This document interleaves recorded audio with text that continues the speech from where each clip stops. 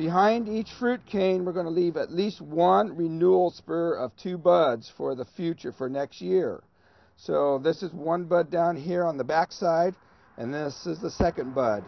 In theory, we're going to take a fruit cane next year in 2011 and bring it out of this top position and then have our replacement spur down below that.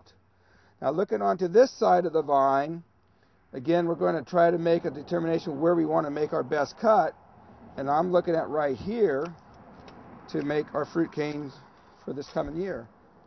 And I just go ahead and whack away all the unwanted growth that we don't need and put it on the ground. Again, I'm not going to measure or count buds, but I just know from experience that's roughly 12 fruit buds right there.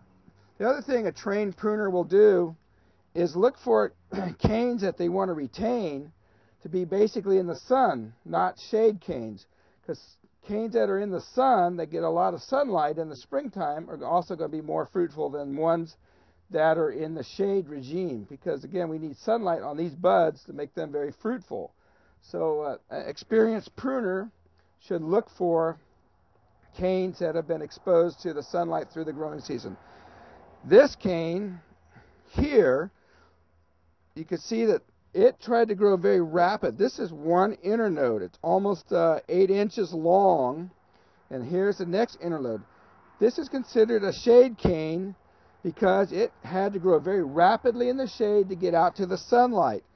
This would not necessarily be a very fruitful cane for many reasons.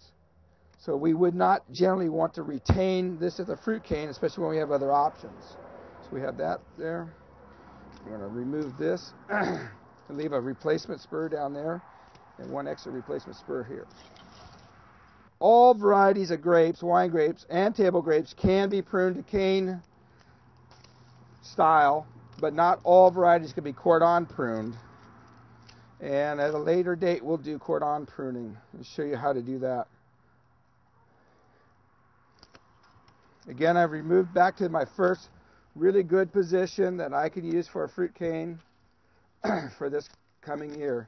And it's this one here that we're going to leave. Now it's a little bit vigorous in size. It's a little bit larger than the 3/8. So therefore I'm going to leave it a little bit longer to accommodate for the extra vigor.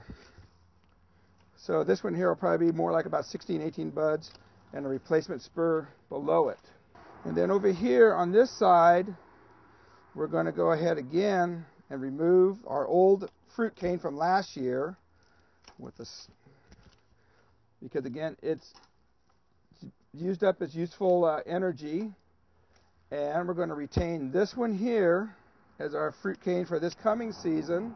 Remove the laterals. The tendrils do not really need to be come off, which are the things that basically hold the cane to the wire. There we go. And again, a replacement spur left there.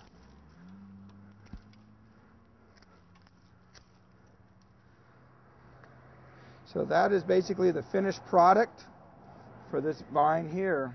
And then what happens is a crew will come in later and wrap the canes around the wires and put a twist them to secure them. And then our shoots will come from here. Just for purpose of the diameter, to show the diameter of the Sauvignon Blanc, you know, you can see basically it's about 4.5 or 5 inches in diameter at the trunk. Again, very healthy vines on this deep, rich soil.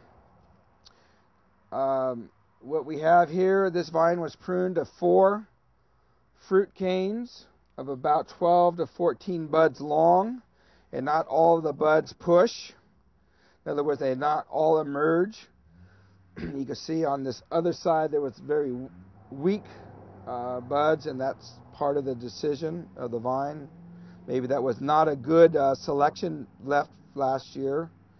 But this cane here, to me, all of the positions pushed very well.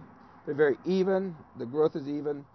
But again, what we look for in pruning this style vine is our fruit canes to be roughly 3/8 of an inch in diameter at the base and not too flat. A good color for the variety, because each variety has a different color, and something that's going to be grown most of the season out in the sun, because again, the sun needs to get onto these buds for the next year's crop. This style of pruning is more labor intensive, takes more experience, and it just costs more to prune, but if it's done right, it could be also beneficial. And what I'm doing is removing tendrils and laterals off of this fruit cane that I'm going to retain this year right here. And our general principle is that we always want to cut back to our very first good position on our old cane. So looking from the end, coming all the way back, I'm going to go ahead and do this right here, mainly because this is smaller than normal diameter. This is small in diameter. These would not make good fruit canes, but if there was nothing else to use, yes, we would use them. So again, we're just going to go ahead and remove this cane off of the wire. Remove the brush. That's the first thing we do after we've evaluated how the growth has been on the vine for the season. Again, I think this vine did moderately well. Better watch where I cut that one. So this will be my 12 to 14 bud fruit cane that I have right here. And it will be tied down to this wire later on. This part here was retained to develop some spur positions, some replacement spur positions, so we can get some canes off of it. Again, our most fruitful fruit canes are going to be ones that arise. A fruit cane is a 1-year-old cane that arise off a 2-year-old wood.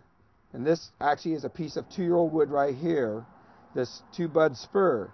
This here is more than 2 years old, so therefore it would not be as productive as a 1-year-old cane coming off a 2-year-old wood. So in taking a quick analysis, I see this got twisted here. It probably would not make a good fruit cane. There was some injury at some point during the growing season to this part of the shoot. If it was going to be spur pruned, it probably would not make any difference about this injury, but being that if I wanted to leave this as my selection for a cane, it may not be a very good selection at this time. However, in looking at this vine, I see that this cane I have my hand on is by far more superior than this one. So I will opt to eliminate that, cut that back for my replacement spur for this year, and cut all of this back off and remove it. So this again here will be my 12 to 14 bud fruit cane, and I'm not counting, I just know by experience how long that's going to be. So then this will be tied to the wire. This will be the replacement spur for here. So again, we generally leave 1 to 1.5 replacement spurs per cane, depending on the vine.